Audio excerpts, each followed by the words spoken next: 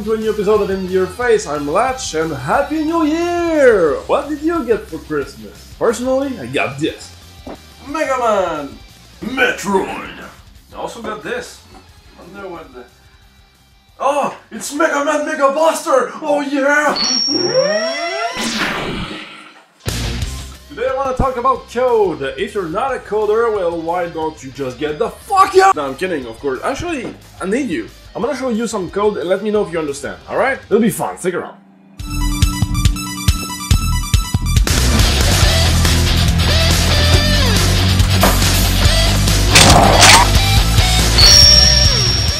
Ready?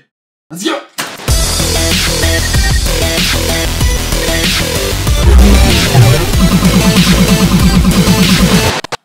I really need to pee. Fuck! Alright, enough messing around, let's get to work. So if you're not a coder, I want you to try to understand this. I promise it'll be simple. Alright, let's go. If Lachhh is hungry, Lachhh eat burrito. Else, Lachhh drink maple syrup, Lachhh drink beer, Lachhh look handsome. Pretty simple, right? Well, that's code. Okay, just one more.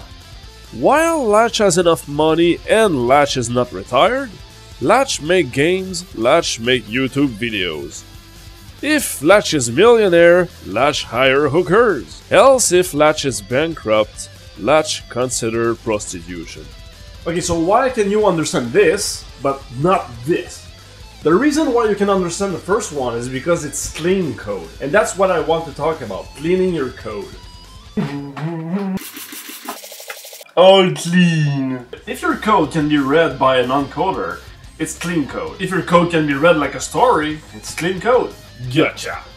So what? It's very important because for every line of code you write, you read 10 more. You don't spend your time writing code, you spend your time reading, analyzing, understanding, thinking of a solution, and then write. So, clean code is very important because it makes your code trivial to read. Let me give you a real-life example.